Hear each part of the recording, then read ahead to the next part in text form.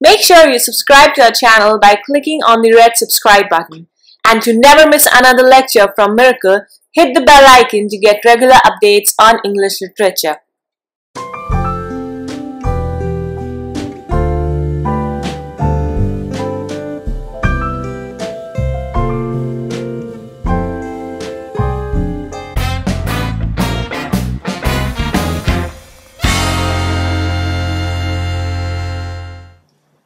Hello and welcome to Miracle English Language and Literature Institute. I am Professor Abha Sharma, and as you all know that we are doing the critical appreciation of the famous epical poem The Wasteland, written by TS Eliot. Till now I've done mythological background, then the first part, the burial of the dead, in 4 parts, and then the game of chess in 2 parts. Today we are going to begin with the fire sermon. So, watch all the previous videos before watching this one to get the better understanding of the poem. Now, let's begin the fire sermon. The title, the fire sermon, has been borrowed from the teachings of Lord Buddha 563 to 483 BC. And this sermon was against the fires of passion, fires of hatred, fires of infatuation. All these human passions are to be controlled. Therefore, Lord Buddha taught humans to have a control over all these passions which are very furious in nature and which ultimately cause the downfall of man. Therefore, Eliot has taken this title from there and has very appropriately fitted here in the episode of the fire sermon. And he says that the river's tent is broken, the last fingers of leaves clutch and sink into the wet bank, the wind crosses the brown land unheard, the nymphs are departed. Sweet Thames run softly till I end my song. The river bears no empty bottles, sandwich papers, silk handkerchiefs, cardboard boxes, cigarette ends, or any testimony of summer nights. The nymphs are departed. You know, there are cliches, there are refrains, and there are lines taken from the past poets, like Sweet Thames run softly till I end my song is borrowed from Edmund Spenser's Epithalamion. So, he says that the youngsters who used to come to the bank of the river Thames, now they are no more to be seen. There are no signs of their being there. That means there are no signs of their presence there anymore. No handkerchiefs, no tissue papers, no empty bottles, no cigarette ends, and no food boxes. The nymphs are departed. That means that nymphs are left, or say abandoned, by their lovers. The girls are now abandoned by their lovers. The trees were very shady during summers, and people used to come there and have a picnic kind of thing. They used to enjoy. The lovers used to sit under the trees. They used to have the snacks and other things. But now they're not seen there because the sons of the city directors, that means the son of the rich and powerful people, have abandoned their girlfriends. They have moved on. They are not to be seen there. The river's tent is now broken. The tent which was formed by the leaves surrounding the river is now broken. That means it is autumn season. All the leaves have fallen down and the wind now crosses unheard. That means the breeze or the wind doesn't make any sound. The sound used to be because of the leaves there, but since there are no leaves, so no sound. And there are no people under the trees, no people on the wet banks, therefore it is deserted.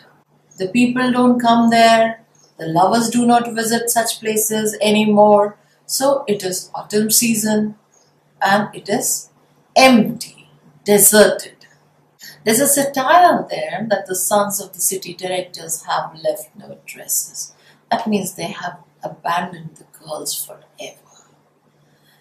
They have taken away all their hopes of love and togetherness. They have cheated their girlfriends by being with them during spring, and now it is autumn and they have also left them. By the waters of Lemon I sat down and wept. Sweet hymns run softly till I end my songs. By the rivers of Babylon, there we sat down. Yeah, we wept when we remembered Zion. So the poet is lamenting the captives who were taken from Israel to Babylonia, and they are missing their homeland. That's why they sing by the rivers of Lemon. Sweet Thames, run softly till I end my song. Thames, do not overflow, do not end everything till my song, till I'm alive, till my passions are alive. Do not kill me before my passions. Do not kill my passions till I am alive. So he makes a contrast between Spencer's world and present world. This world was full of love, full of passion, full of desires, and this is desolated, deserted, mechanical, totally materialistic. But at my back, in a cold blast I hear the rattle of the bones and chuckles spread from ear to ear.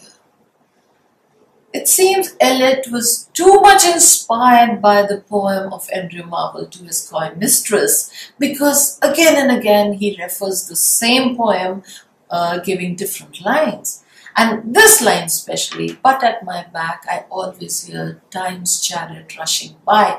That means soon everything is going to be like the desert. It will be destroyed forever into a desert. This time's chariot will soon make all of us dead. There was greenery once upon a time. There were people enjoying their youth and love. And see, everything has changed. The season has changed. The moods of the people have changed. And that romantic passion has lost its value totally, and it is not seen at all. So he's just giving you the two contrastive situations, that once there was life near the banks of the rivers and now it is totally lost. So he says that once this world was full of life, greenery, and today it is a wasteland. Whenever you think of death, whenever you think that time is going to kill you very soon, the fear, the chuckle made by the teeth, that means everyone knows this. And if you think of it, you feel a fear of death inside you. That chuckle of death is always there with us because we are hearing the time's chariot. Then the lines, a rat crept softly through the vegetation, dragging its slimy belly on the bank while I was fishing in the dull canal. The speaker is identifying himself with Kingfisher. Everything was dull, desolated. He was important.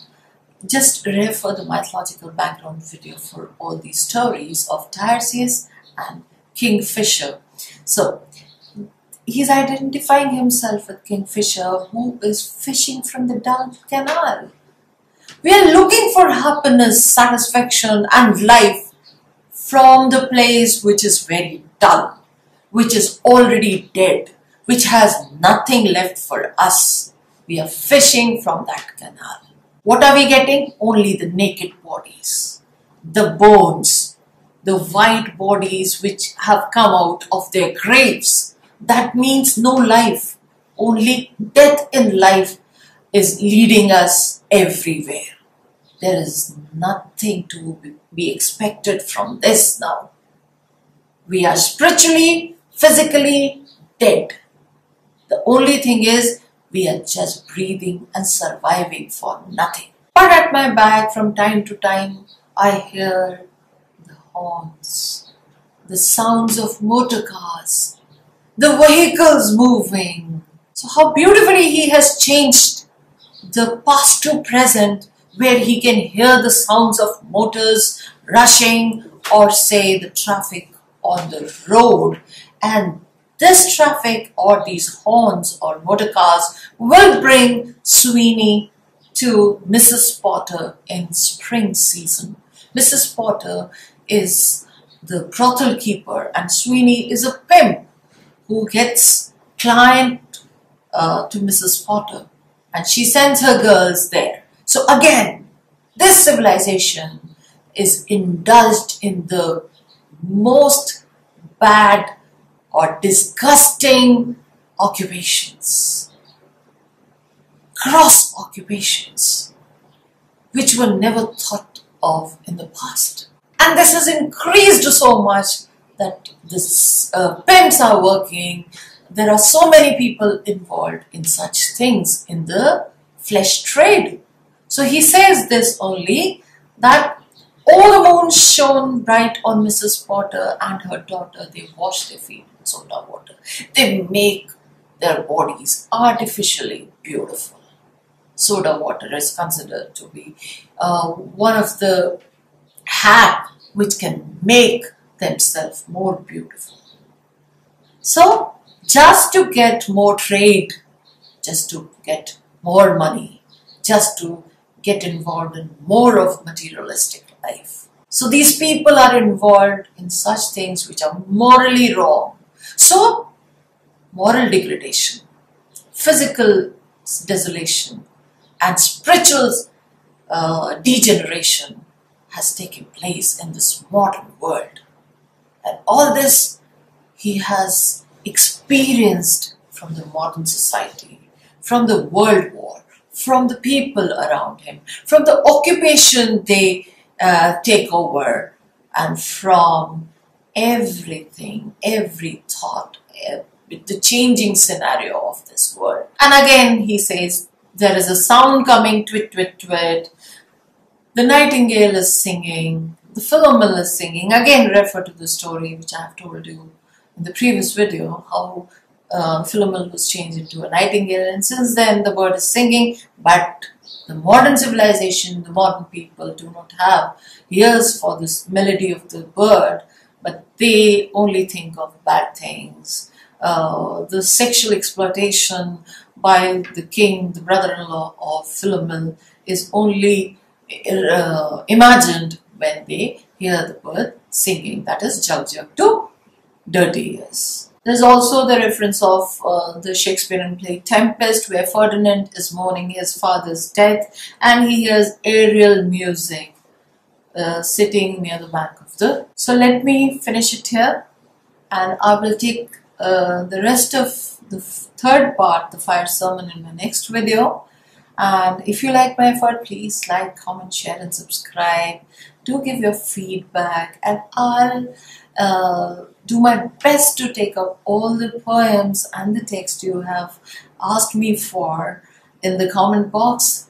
Thank you so much. Keep in touch. Take care.